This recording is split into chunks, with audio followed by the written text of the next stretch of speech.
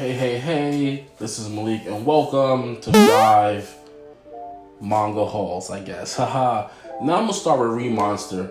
Before I said, hey, this is not like all the other I was born into something else and I'm great kind of mangas. No, it definitely is. He definitely uses his prior knowledge as being a human being to be great and being successful. But the thing about it is he goes about it as being a goblin, which I think is pretty cool. So he kind of cuts off the whole humanity aspect to it. Next, I got Jujutsu Kaisen 3.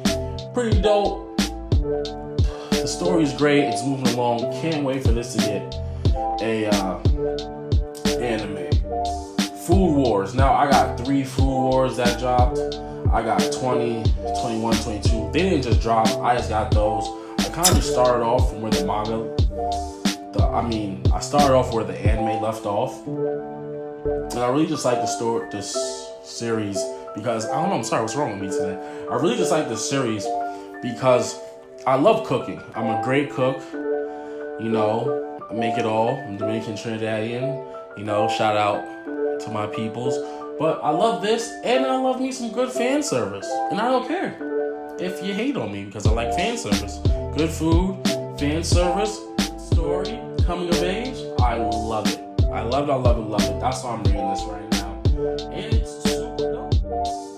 Now, what I got in here is Hunter x Hunter. Now, I got 32, 33, 34, 35, and 36. Now, I'm still missing, I believe, 32 and 34.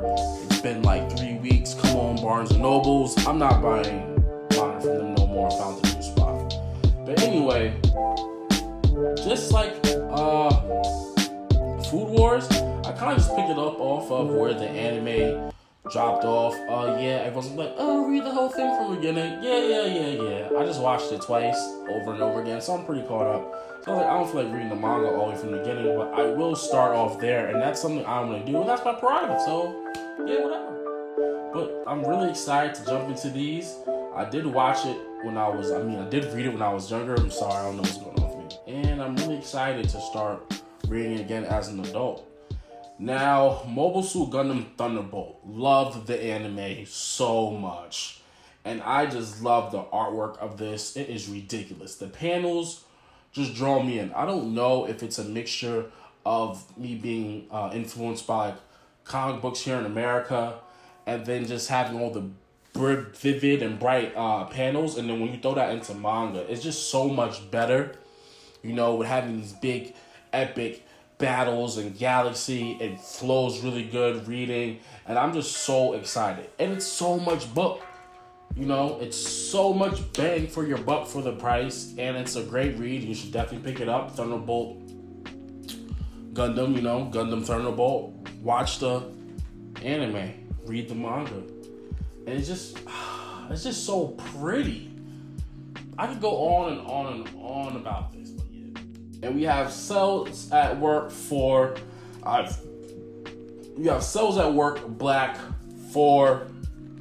I've been collecting them, you know, since I've been collecting manga again. Very intense story. Love it. I'm pretty much up to date. Read it. Go out there. I say go watch the anime on Netflix. Cells at Work, and then if you want something a little bit more spicy, go read Cells at Work Black. You know, it definitely makes me feel bad when I'm like eating junk food and drinking some Jack Daniels and smoking some hookah. You know, it's definitely making me feel bad. You know, I am definitely overweight. I'm definitely a big fluffy boy, and I'm like, dang, my body must hate me. But word, Cells at Work is definitely a great read.